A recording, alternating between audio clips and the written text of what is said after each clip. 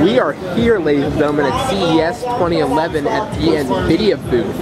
And what we have in front of us is the Tesla motor car here that's going to be airing in 2012.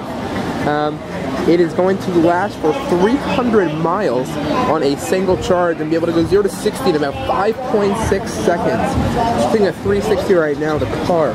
NVIDIA's actually going to be able to power, the car. We'll try and see if we can get you an inside view there. So, I don't know if you guys can see it, there's a 17-inch screen, and we're going to zoom in there. You're going to be able to control, comfort settings such as temperature, radio, etc. all from that screen. You can see there's a map, it's like to be radio settings, and your standard fan, temperature, etc. That's a 17-inch screen in this car, which is a prototype, and will be launching in 2012.